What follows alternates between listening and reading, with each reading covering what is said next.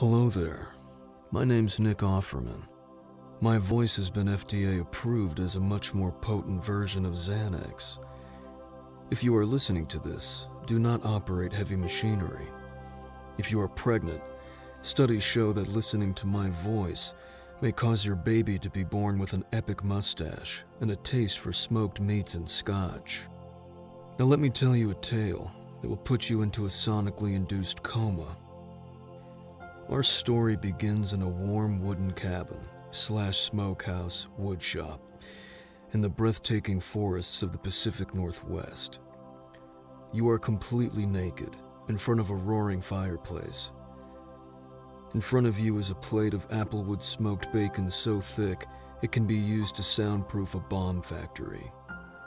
In your left hand is a pint of rich double-barrel bourbon.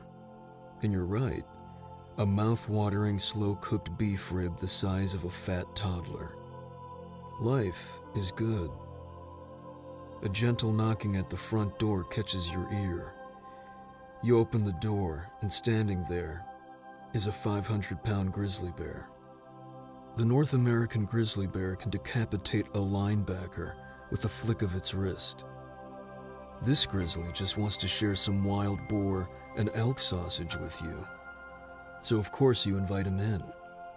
His name is Brian. He tells you he and his wife Carol are going through a trial separation. You feel this is a bit of an overshare for a bear you just met. After a few glasses of Macallan 18-year-old Scotch whiskey, Brian the Grizzly starts telling you his theories on race. It's at this point you realize you have a problematic grizzly bear on your hands.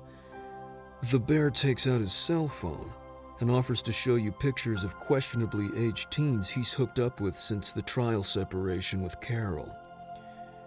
At this point, you've had enough. You kindly ask the bear to vacate your abode. He starts roaring about cancel culture when he takes a swing at you.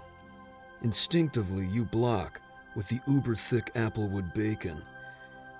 The grizzly's paw shatters instantly. Oh wow, that's good bacon.